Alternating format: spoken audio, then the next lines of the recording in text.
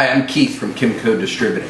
Today I'm going to go over the Hakko FX888D. Some of the critical things, or the key things I should say, is the tip cleaner. And there's two parts to it. There's the brass cleaner and also the sponge.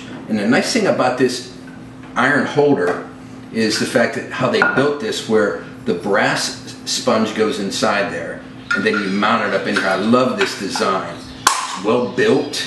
Stays there, allows you to come in later and clean, and I'm going to touch on that brass and why it's really nice to have that as a feature. And then with the sponge, you bust these little things out, these little round things out, and you put it down in the dish. What that does is it helps wick the water up to your primary sponge you use to clean your tip. Okay, so going back to the brass tip cleaner, the nice thing about that, it's a soft metal spongy brass cleaner. And when you get heavy oxides on this tip, they have to be removed. And oftentimes, or not often, but some of the times, you can't clean it with the wet sponge. This, you could really get down in there and get it clean, get those oxides off. So that's the holder for the unit, well built, fits in nice. The unit itself is very small, rugged, doesn't take up a lot of space on the desk. And I want to go into this real quick.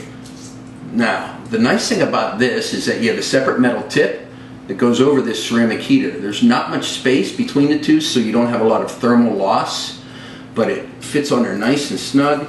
And those replacement tips, I believe they're T18s is what you would use to replace the tips on there. Fairly inexpensive.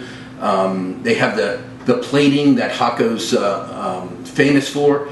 The nice thing about this station is really easy to use. Simply put, there's an on-off switch. You can see it turn on, it'll come up to temperature. This has a digital display. It's different from the FX888, hence the reason for the D at the end, right? You're gonna see how quickly that'll come up to temp. It's amazing. Now, while that comes up to temp, I want to tell you about these parts one more time. The part number for this cleaning sponge is A1559. I would grab a couple extras. They're very inexpensive. They're nice to have. And definitely get some of these. And this is the A1561.